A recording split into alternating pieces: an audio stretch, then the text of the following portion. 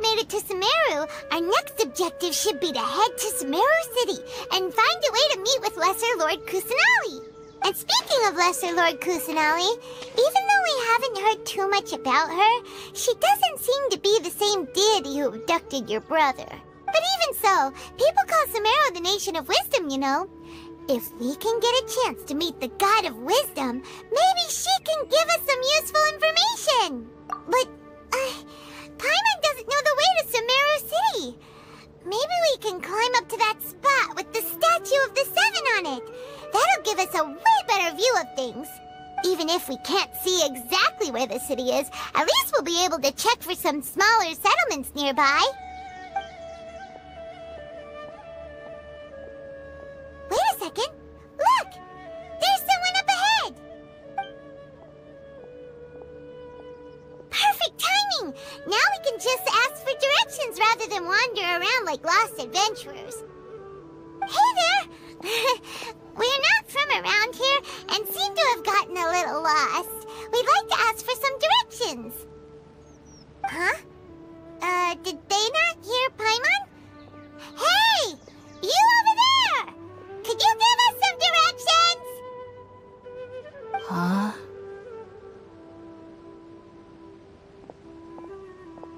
What's going on here? There's no way she could have missed that. Wait! Could she be ignoring us? How dare she? Well, even so, she might be heading someplace where we could find other people to ask. Let's keep our distance and follow her. When we get the chance, we'll just ask someone else for directions.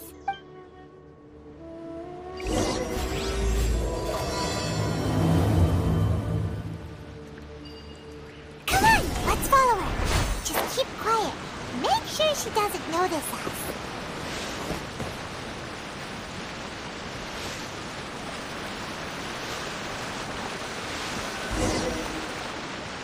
Huh? She just walked near that small waterfall and then suddenly vanished. Let's go take a closer look. Paimon thought this cave would lead to a village or something, but, it looks like that's not the case. Look, she's sitting over there. Wait, she couldn't possibly be living here, could she? What should we do now? Do we try asking her for directions again? Alright then. It's not like we have anyone else we can ask. Even if she's not very friendly, we just need her to point us in the right direction. That's all. Oh. What a lovely smell. It's coming from that sensor over there. This is definitely not your typical place to call home, but at least it smells nice. Maybe living here wouldn't be too bad after all.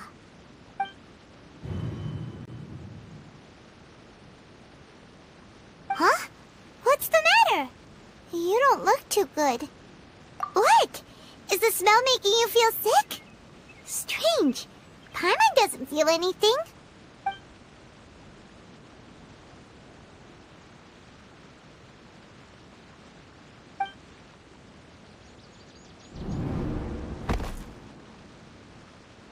What's happening? Traveler? This is no time for a nap. Oh, come on, wake up.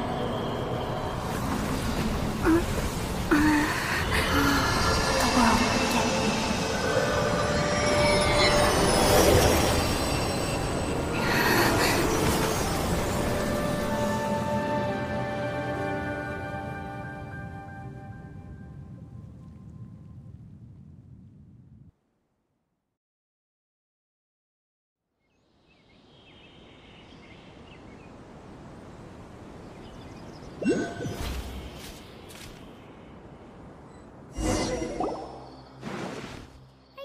it's not serious?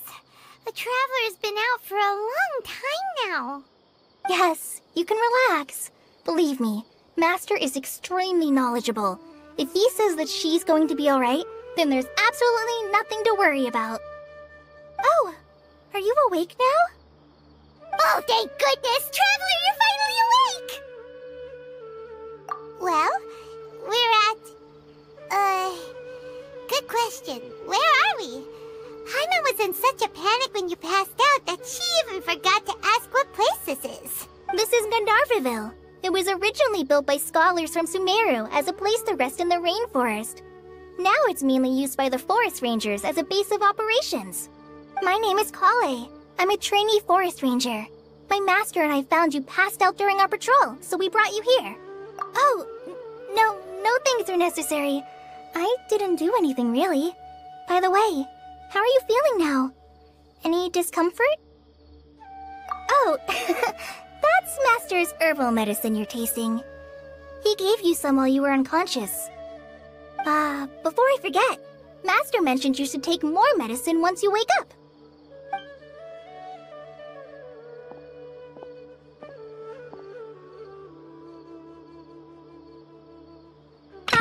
Whoops!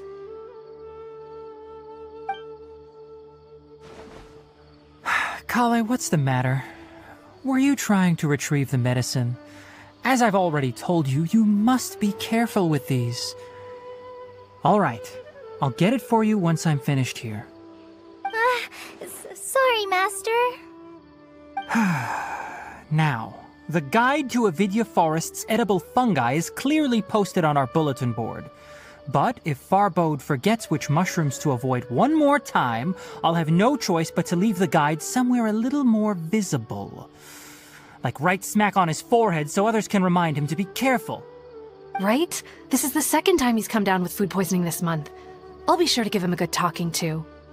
Yes, please do. If, on the off chance, Farbode simply enjoys having little imaginary fairies dance before his eyes, then we'll just let him be. But the next time he requires any of our medicine, be sure to charge him accordingly.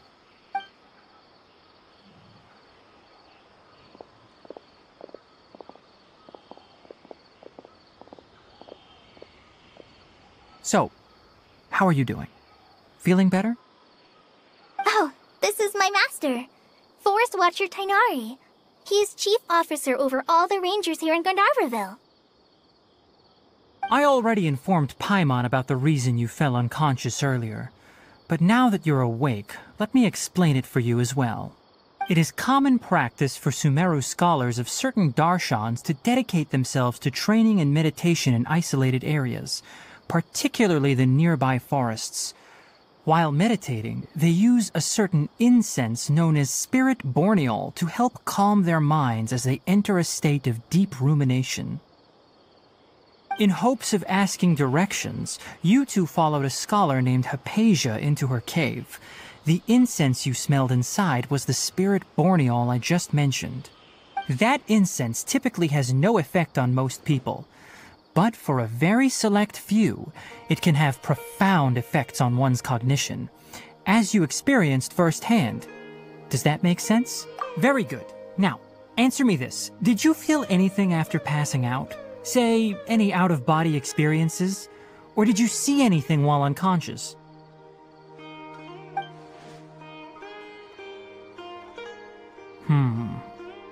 Kale, let the others know to stop bringing their patrol logs here for now. Huh? Why? Because these two will be staying here for the next few days.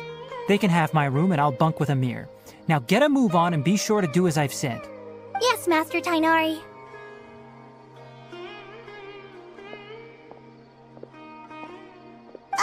Wait, hold on a second.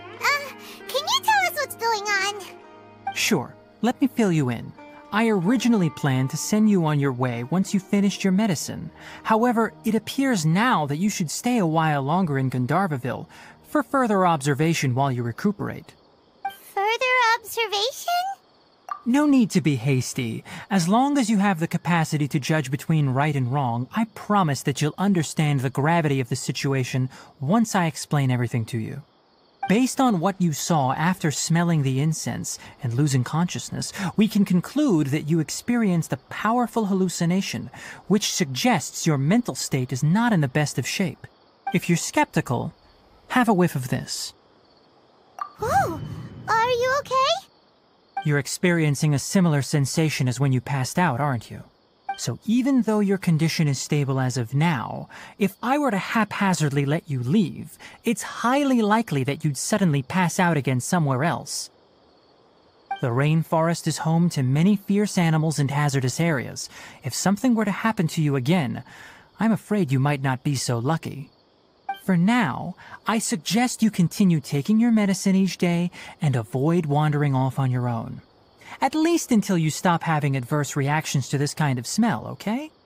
Good. Now continue resting while I fire up another bowl of medicine for you. Seriously? We just arrived in Sumeru and we're already having problems left and right! Paimon knows we're set on meeting Lesser Lord Kusanali as soon as possible, but you really don't look too good. It'd probably be best to let you recover first. Hey! Are you even listening to Paimon? Paimon's over here worrying about you, you know! What's weird? You mean how you're feeling now? You mean the vision of tree roots and red skies you saw? But if those weren't hallucinations, what could they be?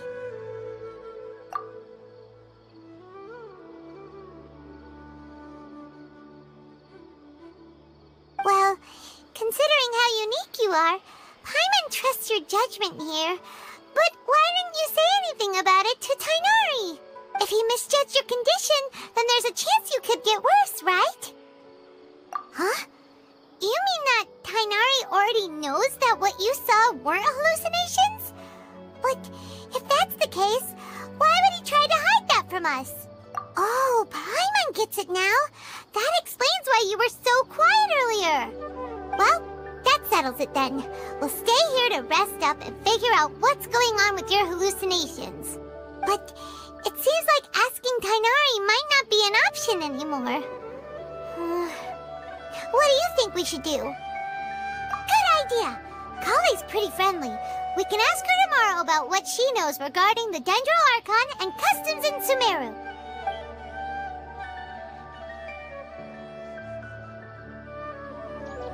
Rise and shine! Come on, it's time to go find Kale!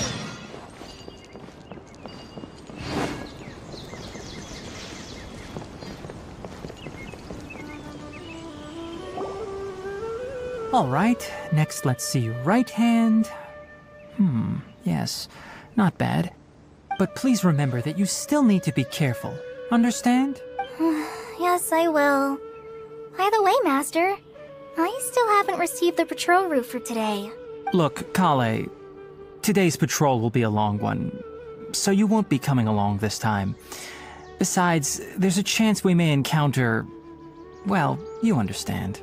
But I have a vision too! Am I useless to everyone now? Don't talk like that, Kale. This is not something you need to be worrying about right now. Ah, there you are. Feeling any better? Yeah, since we'll be staying here for now, we thought we might as well try lending a hand around here. Seems you're not the type to sit back and take it easy for a while, huh? In that case, perhaps Kale could take you two for a patrol south of Gandharvaville for the day. And if you're feeling up to it, you can be responsible for cleaning the Statue of the Seven. Tighnari, we're ready to head out. Roger, I'll be right there. All right, we'll be heading into the forest now. I'll leave any further details to Kale. Yes, you can count on me. So, Kale, what exactly are we going to be doing today? Tighnari mentioned cleaning the statue just now, but, that doesn't really sound like the job for a ranger. Well, a forest ranger's responsibilities can be pretty diverse. They handle a variety of tasks, like checking the condition of outlying roads, maintaining forest facilities, ensuring fire prevention standards are met, and providing assistance to travelers and locals. As for Master, well, he has to handle more dangerous areas of the rainforest. Today we can perform routine checks on the pathway lamps as we make our way to the Statue of the Seven. Paimon, traveler, this way! You can leave the task of checking the lamps to me. In the meantime, you two can keep an eye out for anything unusual.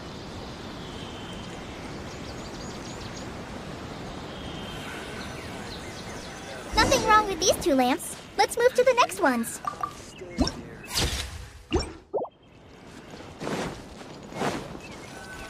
Oh, this lamp seems to be getting a little wobbly. Let me make a note of it.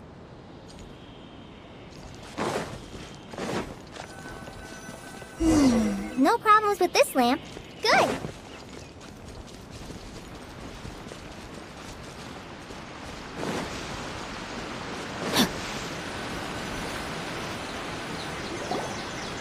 The Statue of the Seven is up on top of that large rock formation. You must have seen it when you came down this road before. It's pretty high up there, isn't it? Don't worry. If you're afraid you can't make it up there, I'm sure Master wouldn't mind if you don't clean the statue. Oh? I guess I'll leave it up to you then. There's not much footing once you reach the statue, so be careful up there. Paimon will fly up with you and help you with those hard-to-reach areas. By the way, Kale, do you know anything about the Dendro Archon? You know, what's she like? That depends. Are you referring to Greater Lord Rukkhadevata or Lesser Lord Kusanali? Huh? Greater Lord Rukkhadevata? Oh, is that the name of the former Dendro Archon? Uh-huh. Greater Lord Rukkhadevata was Sumeru's first Dendro Archon. She created the rainforest as well as the wall of Samiel around the desert. Her works provided a means of peaceful living for everyone. To the people of Sumeru, she's not only a symbol of wisdom, but also of power and kindness. Unfortunately, she disappeared in a great calamity that occurred a few hundred years ago. According to what Master has told me, the sages later found the newly born Dendro Archon and whisked her back to Sumeru.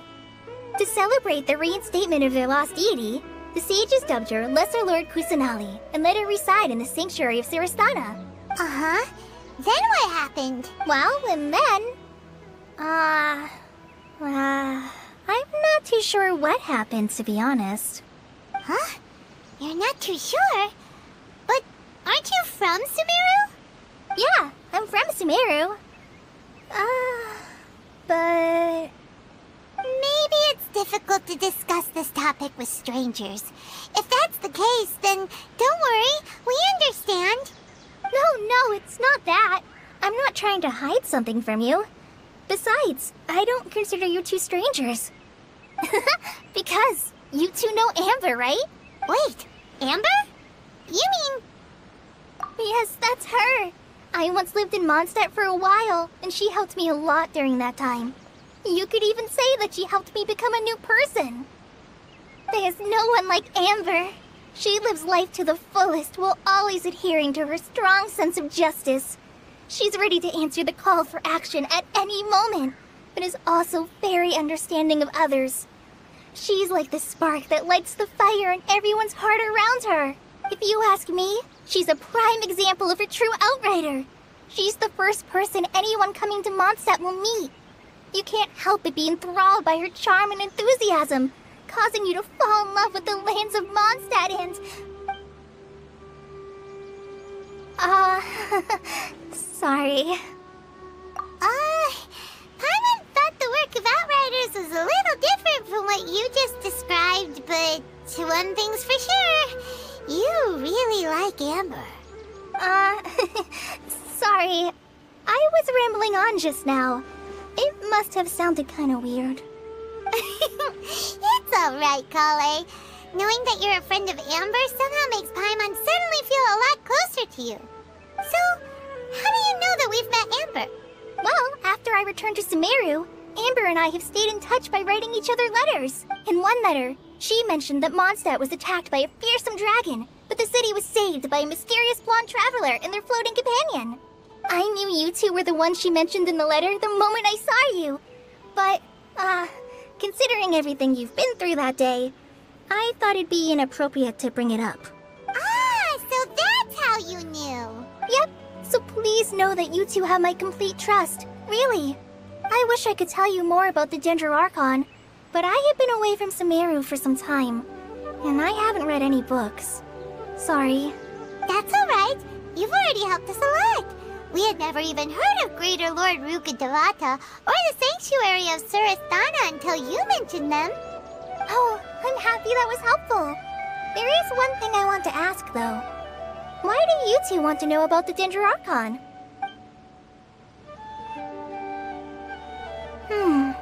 So that's why you're here. Thank you for telling me your story. Don't mention it. We are friends after all, right? Alright, we have a statue to clean. You both have my thanks. While you two are up there cleaning, I'll go ahead and inspect the forest canopy. Let's meet back here shortly.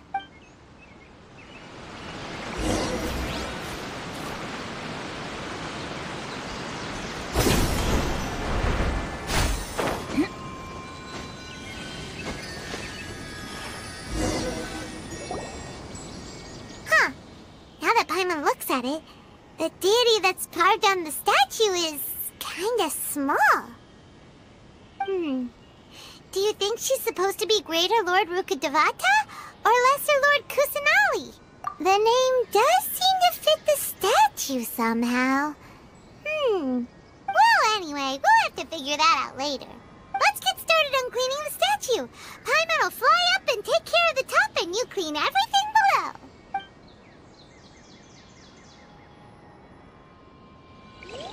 Nice work! That's one clean statue. Let's head down and meet up with Kale.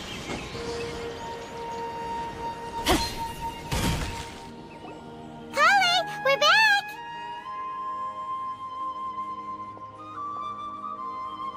Welcome back! You must be tired after all that climbing. Let's take a little break. I brought some fruit and water for us. Yay! Food! What kind of goodies did you bring? Hey, don't be a party pooper. It's not like Kale is a stranger or anything. Besides, the best way to compliment a chef is to show passion for their food. Xiangling taught Paimon that. I prepared a nice portable dish that forest rangers like to eat called pita pockets. I hope you'll like them. Whoops! Ah, no! You dropped it on the ground! Not to worry.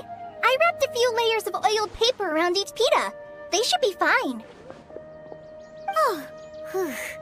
Paimon nearly had a heart attack there. Those pitas are amazing! You're quite the cook, Kale. Thank goodness you wrapped them in paper. Paimon wouldn't have been able to sleep at night knowing something so tasty had been wasted. You really know how to compliment the chef, Paimon. Since you liked it so much, I'll be sure to give you a copy of the recipe sometime. I'll even include all my personal cooking pointers, so you'll be making your own pita pockets in no time. Yay! Thanks, Kale! It's hard to believe someone as diligent as you could have clumsy moments, too. Oh, I guess it happens from time to time. So, Kale, don't you think that Tighnari's a little too strict with you? He won't let you touch anything without his permission. Paimon knocks stuff over all the time flying around the Traveler, but she's never said anything. Everyone has their clumsy moments. No, you've got the wrong idea about Master. Sure, he may seem a bit harsh at first, but with some time, you'll see that he's actually very kind-hearted. I've heard the veteran rangers say that Master is from some ancient and mysterious race that is known for their cunning wit and reclusive nature, but Master is actually very kind at heart. Oh, by the way, you've heard of the Academia, right? Well, there's a group called,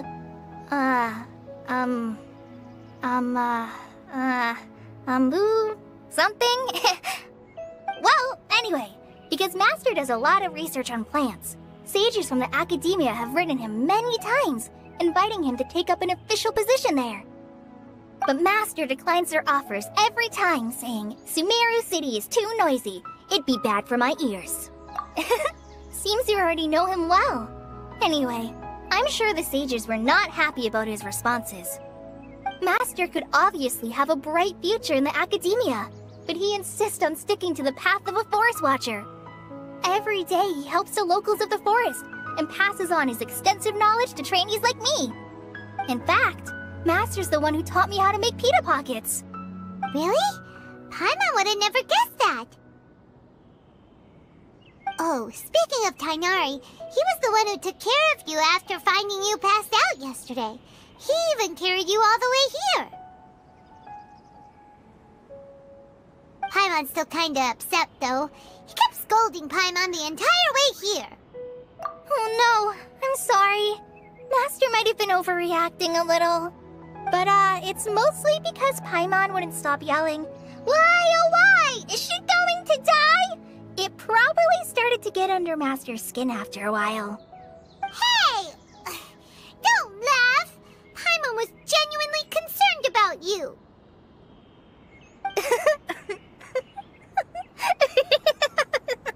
Hey! Now even Kale's starting to laugh. Ugh, that's it! Paimon won't forget this! It's time for some primordial wrath! No! Don't touch me!